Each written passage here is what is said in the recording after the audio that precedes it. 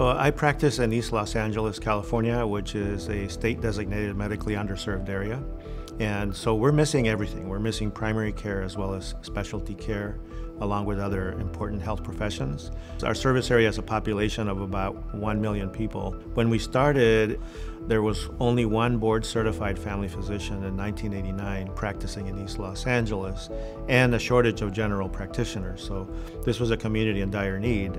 We established a residency program with that purpose, to train young physicians and other health professionals to envision practicing in underserved areas. And so we've been able to keep about 50% of our graduates in the community. So the ratio of population to family physicians who are board certified has gotten better, but the population has also grown. So it's almost like we can't keep up. We're running in place just to try to keep up with the population growth and needs.